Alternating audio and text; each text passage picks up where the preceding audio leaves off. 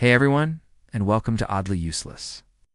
Today, we're diving into one of the most mind-bending ideas in all of science, Albert Einstein's theory of relativity. Let's rewind to 1905.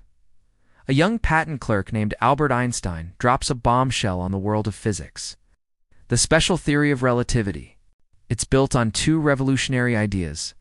First, the laws of physics work the same for everyone, as long as you're not accelerating. Second, and this is the wild part, the speed of light in a vacuum is always the same, no matter how fast you're moving when you measure it. This simple fact has bizarre consequences. For objects moving at incredible speeds, time actually slows down, and their length in the direction of motion gets shorter. Fast forward about a decade to 1915. Einstein wasn't done yet.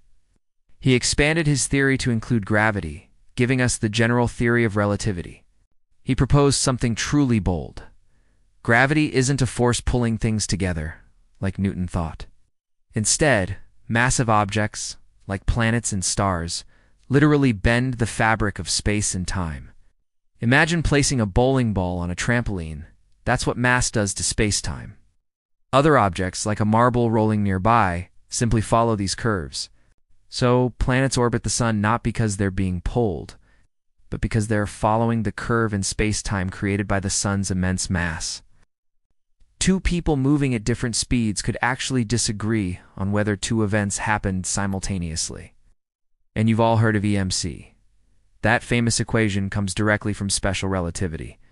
It reveals a deep connection between mass and energy, showing they are two sides of the same coin. Mass can be converted into a tremendous amount of energy, and vice versa.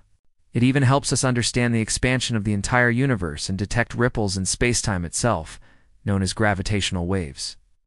If you found this trip through space-time interesting, do me a favor and hit that like button and subscribe to the channel.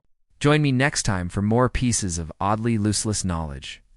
Thanks for watching.